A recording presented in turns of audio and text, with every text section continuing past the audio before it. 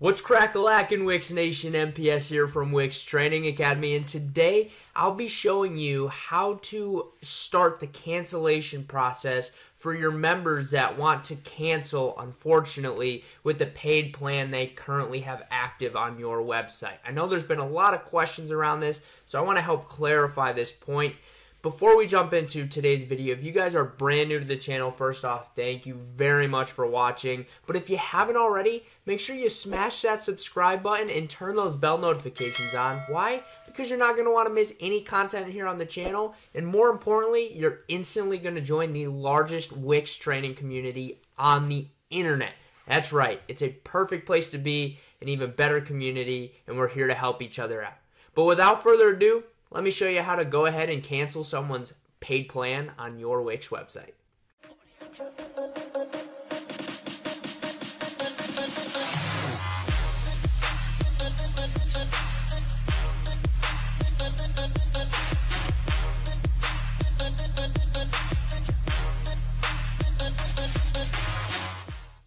Alright guys, so we're here and active on a website actually my buddy and I own, and we actually teach people some stock trading because both of us trade stock every single morning. But what I'm going to show you is we actually have people that are in a VIP program of ours that it's just a stock community. We talk about stocks and do stuff like that.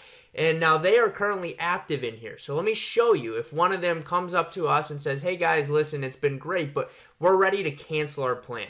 So first and foremost, what you're going to need to do is you're going to have to go to pricing plans, and then you're going to have to go to purchased plans. You're then going to click that. And this is if you have the Wix Paid Plans app active on your Wix website. That's how this cancellation process would work. Next, here's what I'm going to recommend you do to streamline your process. This is what Josh and I do.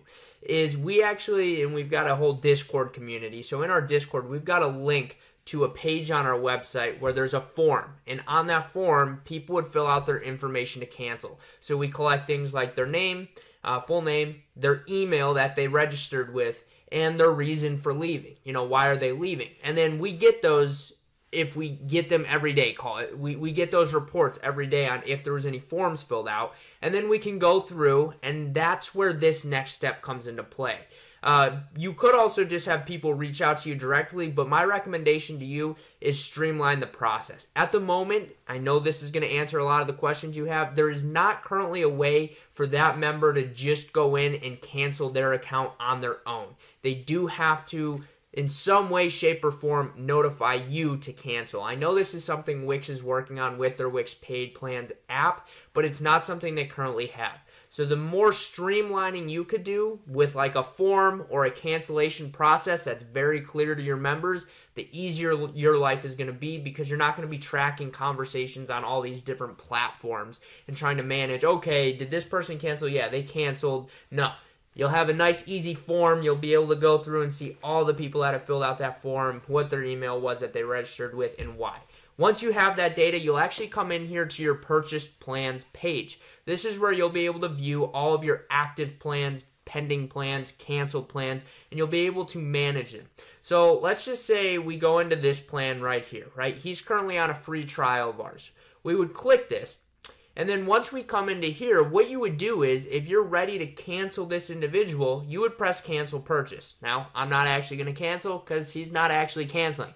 But you would cancel purchase, and then all that would do is it would go ahead and cancel the purchase. And then it would look like this right here, where it says canceled. This individual has canceled, and it shows the plan status, and it'll say canceled under it. And then that then stops their subscription, and it cancels, and then it'll allow them access on your website to whatever that next billing date would be. And then obviously their card is not going to run anymore after that, so they no longer will receive access after that.